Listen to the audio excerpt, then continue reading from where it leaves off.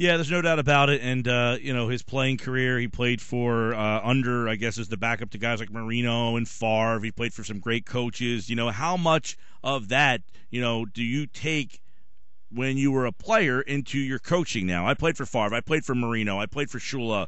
I played for Mike Holmgren. Can you expect him to take some little things that he learned along the way with those guys and implement them into the way he coaches? Sure, I think so. But anytime you're talking about Hall of Fame level players, it's difficult to sort of take what they had and teach it to other people, because when you're talking about guys like Marino and Favre, that's the upper 1%. That's the crust, and guys just don't have the physical ability to, repeat what they've done.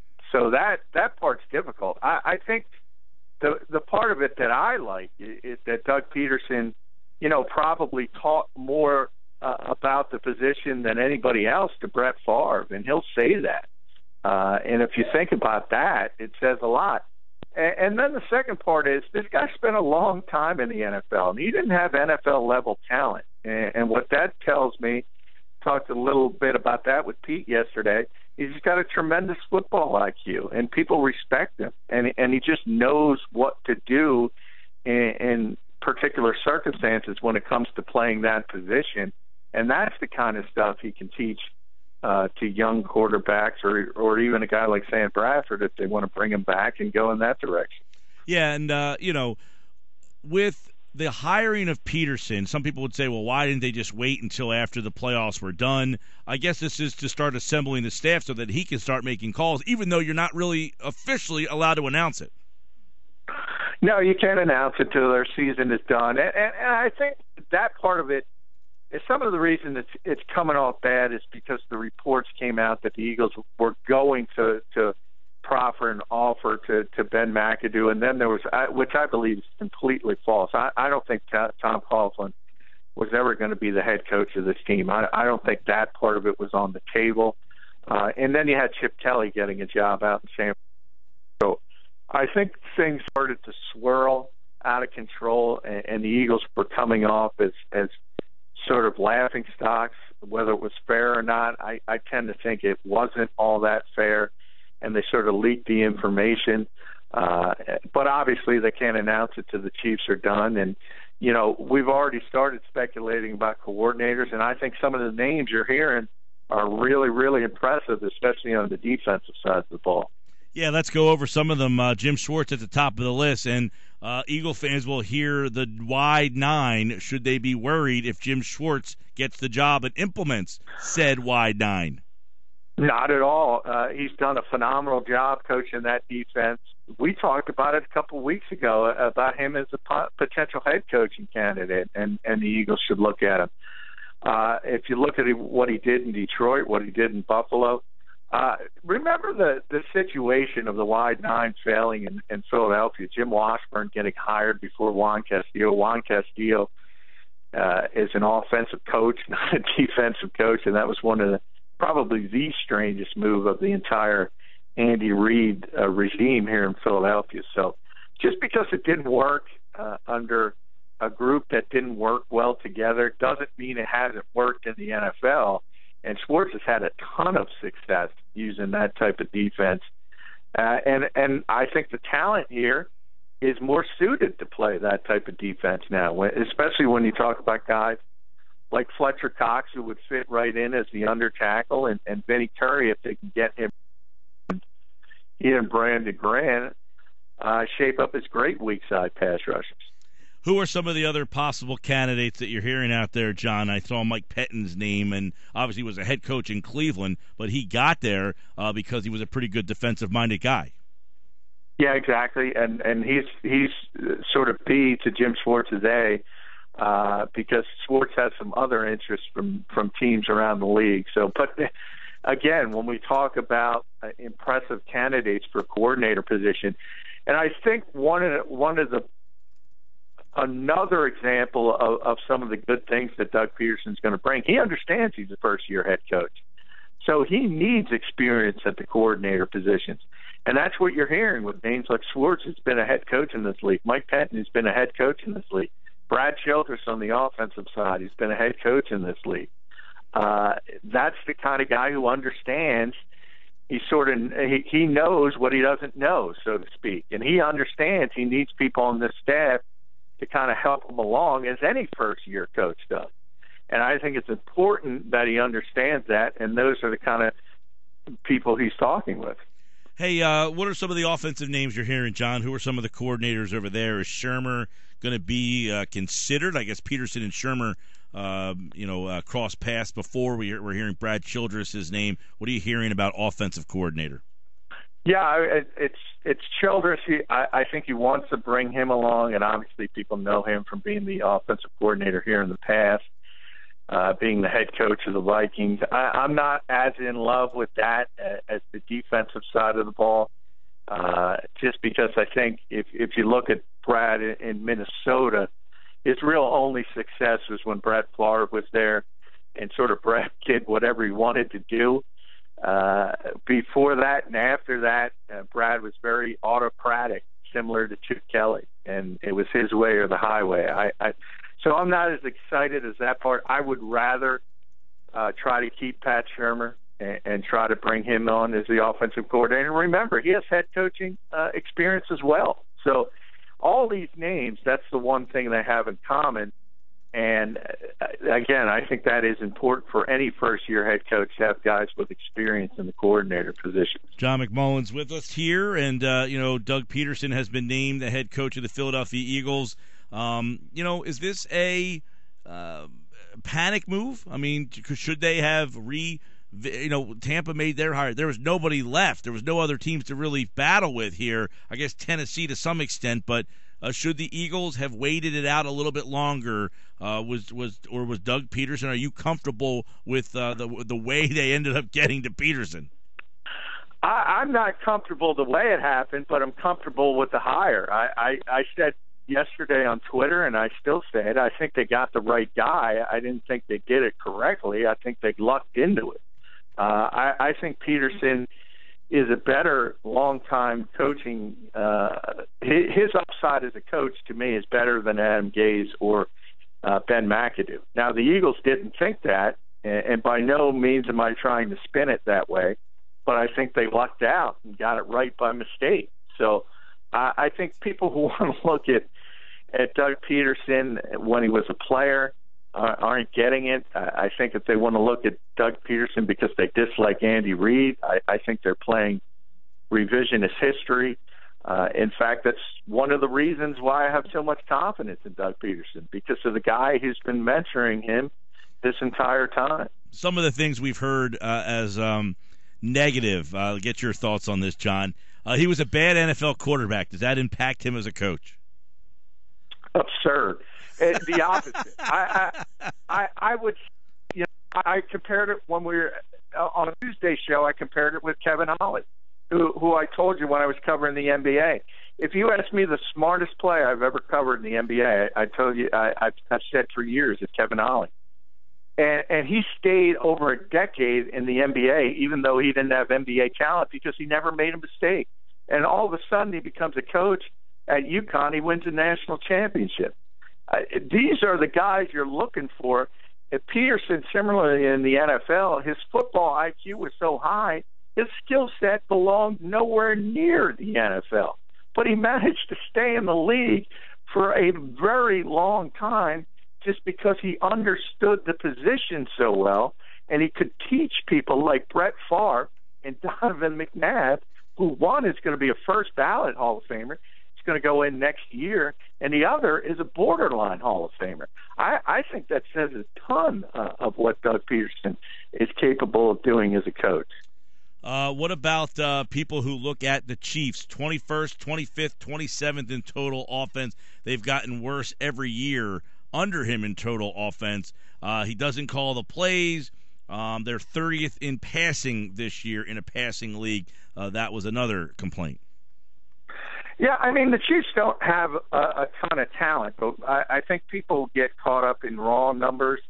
If you look at the efficacy of those numbers and points scored, Kansas City's in the top 10. They're also number 6 in rushing, despite the fact that Jamal Charles was gone for most of the year. I think he played 5 games. And they improve. And they've improved, believe it or not, in the passing game because they managed to get Jeremy Maclin. They have a threat outside the numbers. But when you look at Kansas City last year, for instance, didn't have a wide receiver catching a touchdown pass the entire year. And that's not Doug Pederson. They just didn't have talent at that particular position. And the quarterback is what he is. Alex Smith is a smart quarterback, but he's not the type of guy who's going to push the football down the field.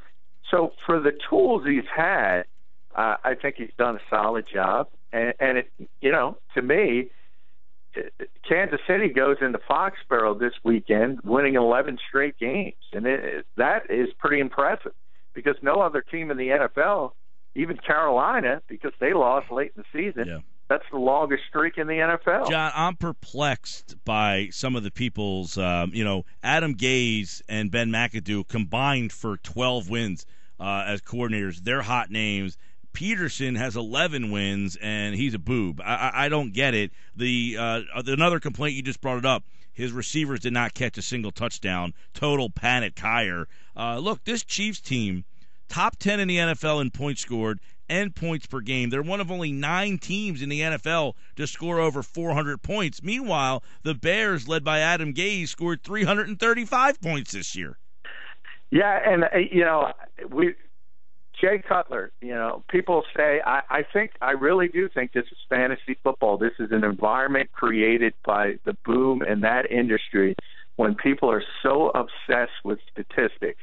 And they look at Jay Cutler and they say, oh, this is his best statistical year. The Bears came in last place. They were a 6-10 football team. They once won double-digit games with Jay Cutler. Same thing I said with Eli Manning. He's won 6 games in 2 consecutive seasons. And this is a guy with 2 Super Bowl rings. And people are trying to tell me he has never played better. Now, obviously, the success and failure of any professional football team is not hinged solely on the quarterback. And things have gone far worse for New York defensively, coaching-wise, in every particular position. But as I always said, when they talk about those 2 Super Bowl wins, nobody wants to talk about Justin Tuck having one of the great Super Bowls in history. They say Eli won a Super Bowl. So you can't have it both ways. I don't understand the love affair with Ben McAdoo. I don't understand it with Adam Gase. They might be successful, but if you're putting those 3 names up and asking me who I would rather have, I'm taking Doug Pederson. And that's not to say, Mike, I'm not an apologist for the Eagles by any stretch of the imagination. There are plenty of other candidates out there I would have rather had. Hugh Jackson, Sean McDermott, some of the big name coaches who weren't realistic, the Grudens of the world, but he wasn't coming out of the Monday Night Football booth. But if you're putting those 3 names up to me and asking me to pick one, I'm taking Doug Pederson every time. Yeah, I mean, look, I'm not saying that Pederson was the number one guy. Again, I thought the safe route, if you're looking safe, because they all seemed that they were safe. There was no flashy guy that was going to get you off your seat unless you were going Gruden down that road. My guy, I would have just stuck with Shermer. I don't know if he sticks around or what, but Pederson, to me, I'm okay with. It at least makes you feel like you went for a guy that's going to kind of bring stability back. Whether or not he's a great coach or not, we'll have to find out. We'll see who he brings around him, but I think it's kind of interesting. John, let's get a quick rundown of the games this weekend. Pittsburgh took a big hit. They're going to lose Antonio Brown. It's unbelievable. They're going to lose him. They're also going to lose D'Angelo Williams. Big Ben probably going to have somewhat of a separated shoulder. Do the Steelers have a shot on Sunday? I don't see how. You're talking about that might be the best receiver in football, Antonio Brown. D'Angelo Williams had a great year. This will be the 2nd straight game. Obviously, he's done for the season, I would imagine, even moving forward. Yet that was kind of highlighted by the fact that he went to Dr. Anderson in Charlotte. That tells you Liz Frank injury. He's not going to be back this year. And then, as you mentioned, Ben Roethlisberger, with a sprained AC joint, couldn't throw the football 10 yards down the field less than a week ago. I can't believe he's going to do much against those corners in Denver. So even though I don't have a ton of confidence in Peyton Manning, I think the Broncos and that defense are going to roll this weekend. In fact, that's the one, I think, gimme game this weekend. I think you can take Denver going away because of the injury situation in Pittsburgh. Would have been a good one, Pittsburgh's offense against their defense. Let's move to Russell Wilson against Cam Newton in Carolina. Obviously, the Seattle Seahawks, two-time NFC champions, as the run end. Yeah, they got to play better than they did last week. Obviously, they shouldn't even be in this game if Blair Walsh kicks a 27-yard field goal.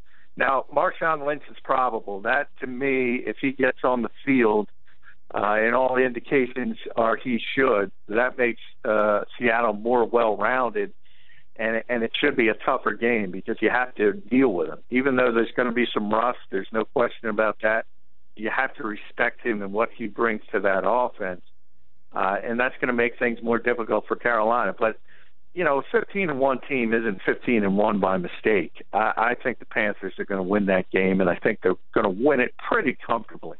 Not to say 3 touchdowns, but probably a 10-point game. On the Saturday game, let's go with Arizona. A lot of people think they're the most complete team. Vegas has them as the favorite. They just whipped Green Bay a couple of weeks ago. Can Green Bay get revenge?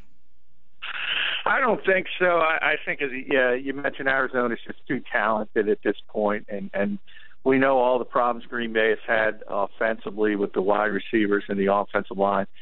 Their left tackle, David Bakhtiari, probably is going to be back, and that'll help a little bit. But when you're talking about him, you're not exactly talking about an all-pro, a Joe Thomas, a Jason Peters in his prime. So it's not like they're getting back this huge talent. And I don't think it'll be as bad as 38-8, which it was in Week 16, but I think that one's going to be pretty comfortable for Arizona as well. All right, and the last one is Kansas City and New England, where obviously you don't know. I mean, Gronkowski didn't practice one day this week. Will he be disciplined? Probably not. You had the Chandler Jones situation there, but New England is getting healthier. Can Kansas City with this momentum? They haven't lost in like about 3 months, it seems like. Can they keep it going? I think this is an interesting game just because I think Kansas City is a tough matchup for New England with their pass rushing. Now, Justin Houston is questionable. Obviously, he's got to be out there. Tom Ali's got to be healthy and ready to go. Also, their cornerbacks are really difficult. Marcus Peters, the rookie, has been tremendous. Sean Smith, those are the kind of guys who can shut down New England's outside receivers, and that means the seam routes. And Gronkowski's always going to be tough, but as you mentioned, there's knee problems, there's back problems, forgetting the synthetic marijuana issues, and the fact that Chandler Jones was at his house. A lot of controversy going on. And Julian Edelman's going to be back, but as we saw with Des Bryant, just because you're back doesn't mean you're 100%. And with a broken foot for a receiver of that nature that relies on his short area quickness, that might be an issue. And remember, Kansas City has Eric Berry at safety, so that's one of the best 3 or 4 safeties in football.